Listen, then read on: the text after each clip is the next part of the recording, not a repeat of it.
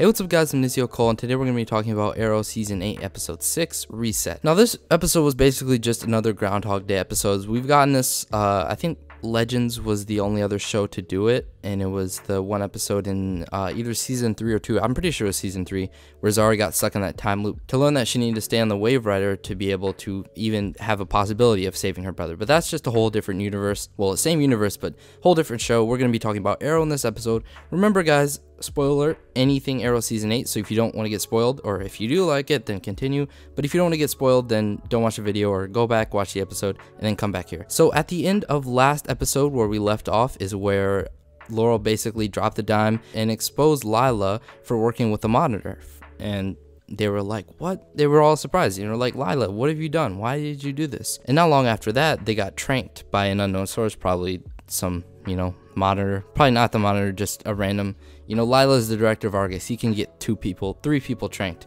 You know, it probably wouldn't be that difficult, but they wake up and everything seems a little bit off. It starts off with Oliver waking up and his children come in and are like, you know, just having a conversation. They're like, Dad, aren't you late for that benefit? And he's like, what benefit? You know, he's just confused, right? Because he's put in this alternate reality. One, Quentin's alive. He didn't die back then when he got shot, when he was taking the bullet for Laurel back in Season 6, Episode 23. From what I could piece together, everything else went as planned. Quentin still stayed as mayor. Oliver went to prison, but then he got out. So Season 7 looks like it, you know, it happened.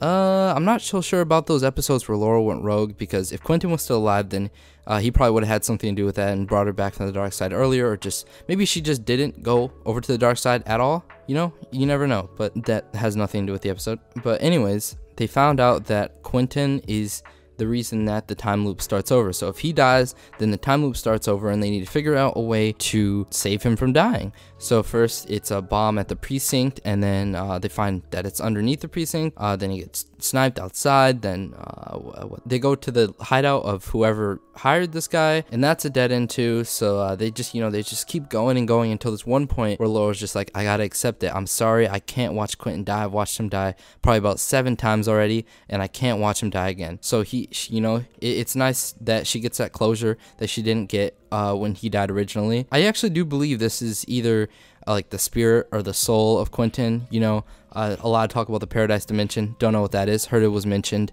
in the Arrow Season 7 finale. But I do actually think that was the soul of Quentin playing along in this alternate reality dream dominator technology, whatever they were put in, this trance they were put in. Yeah, it takes Oliver a little bit longer to realize, because, you know, he's Oliver, he's stubborn, he wants to save Quentin, right? But then after more guards, they get locked in this room, guards after guards after guards, he just realizes that, you know, there's nothing you can do, and he actually steps into the path of the bullet and, you know, gets shot and dies. And then they resets one more time, and then he goes to Quentin, he goes to the party, and he says, what made you stop being my enemy all those years ago, Season 3, Season 4, when he was chasing him, when he hated him, you know, the Hood, back then he was called, or no, he was the Hood, then the Arrow, then the Green Arrow. And yeah, this is really sentimental talk. Honestly, this episode was really, really good. 9 out of 10, 100%. I'm trying to think if there's anything wrong with the episode, but I'll do 9.5 out of 10, because I don't think it was a perfect episode. There was probably something, but it was still a really phenomenal episode. And if you guys watch The Flash too, you'll know that this week's episode, well, spoilers for The Flash too, but this week's episode of The Flash was all about him in a dreamlike state. He was taken over by blood work. But back to Arrow. At the end of the episode, they wake up and they, you know, have that little talk, and then they walk out the tent, realize they're on Lian Yu, which is kind of like a perfect end to the series, because the week after this, I believe, is Crisis Episode 1, and then the week after that is the pilot for the new Green Arrow and the Canary series. So it's a really nice touch that it's basically starting where it ended in Lian Yu. They've been back to Lian Yu, I mean, since the first season, probably about like 5 or 6 times, right? This is going to be a really nice touch. So apparently everyone's there. I watched the trailer. At the end of the episode, it's I can't even remember what his name is, but John's adopted son,